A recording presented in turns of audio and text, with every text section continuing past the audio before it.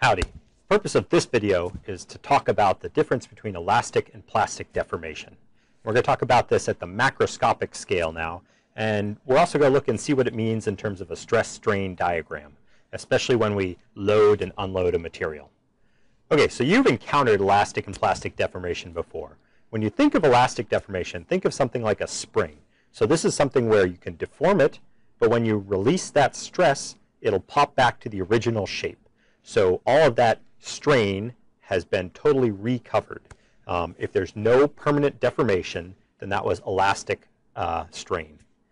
Think about something else where you're actually bending a metal and maybe it doesn't pop back, right? So bending a spoon, for example. This would be plastic deformation. We have induced some strain in the material. In this case, it's a bending strain. It could be tensile. We could be pulling it. Or it could be compressive. We could be compressing it along one axis. But in all of these cases, when I remove the stress, if there's a permanent deformation, that's called plastic strain. Let's look at a quick demonstration now. This is a paperclip. You've seen one of these before. If I apply some initial stress, this is not a lot of stress, I've changed the shape, but when I remove that stress, it bounces back to the original shape. So this would be an example of elastic strain. If I apply a larger deformation and I let it go, I've opened the gap somewhat. So there's an additional strain that was not recovered when I released the applied stress. And that's what I call the plastic deformation. Now, something that's important to note is that there can be components of both elastic and plastic deformation. So let's do this again. This is our initial shape. I will apply some stress, a fairly large stress, and when I let go, it does bounce back a little bit, so we're recovering that elastic component, but there is still some overall residual strain. So there was both an elastic component that the shape was recovered, and there is a permanent deformation, and that's what I call the plastic deformation, or the plastic strain. So what does this look like on a stress-strain diagram? We've talked about these before, and we see that there is an initial component that we call the elastic region. And if I apply some stress, and then I remove the stress in this region, all of that strain is recovered. So usually this region is fairly linear, and it ends somewhere. And so we talked about yield stress, yield strain before, but the yield stress is where we've started to undergo permanent or plastic deformation. So as long as I stress that material to somewhere below the yield stress, as I've defined it, when I remove that stress, I come back to 0 on the strain curve. So there's no residual deformation.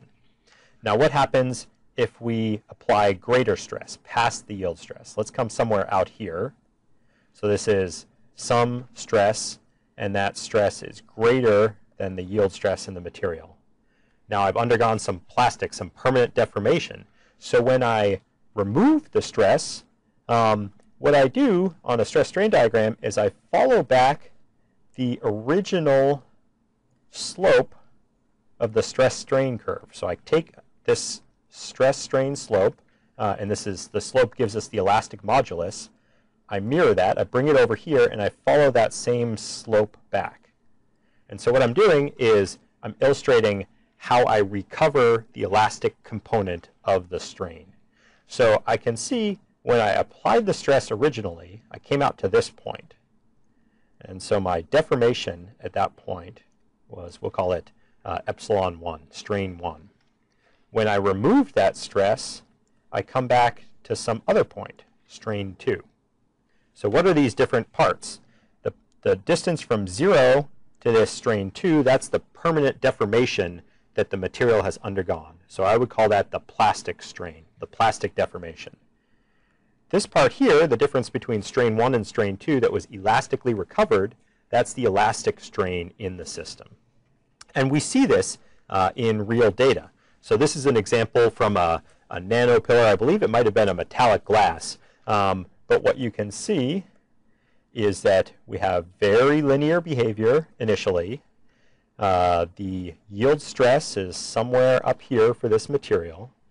Once we go past that, we have some plastic deformation, but it still recovers elastically. And so you see that these slopes exactly mirror that initial slope.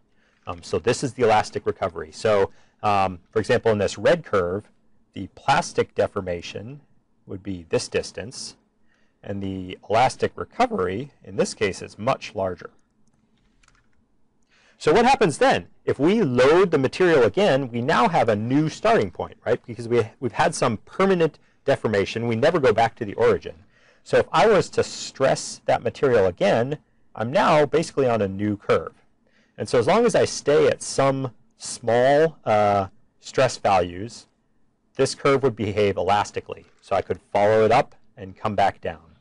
If I go to yet a higher stress, I've now added some additional plastic deformation.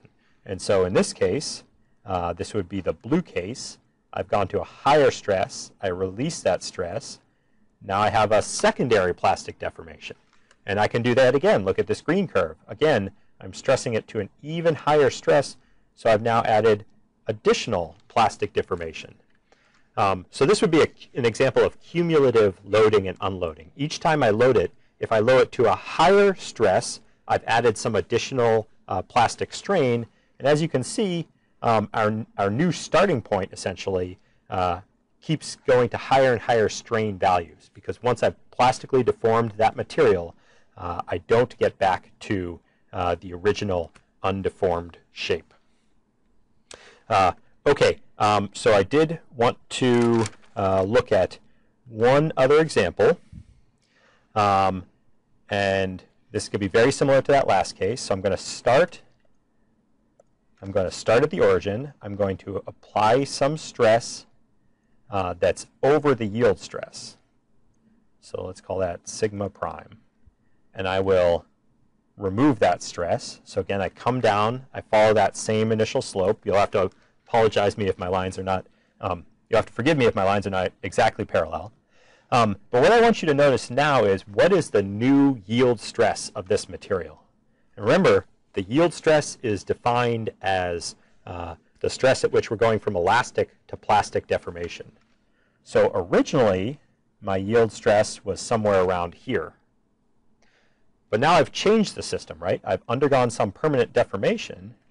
And so my new yield stress tends to be at a higher value. So I'll call that yield stress number 2.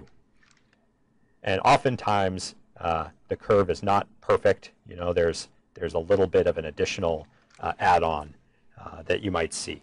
But the point is that after I've undergone some plastic deformation, the yield stress of the material is now greater than what it was originally. Okay, so in this video, we've defined the difference between plastic and elastic behavior, and we followed that deformation history and looked at some cumulative loading and unloading cycles in one example case.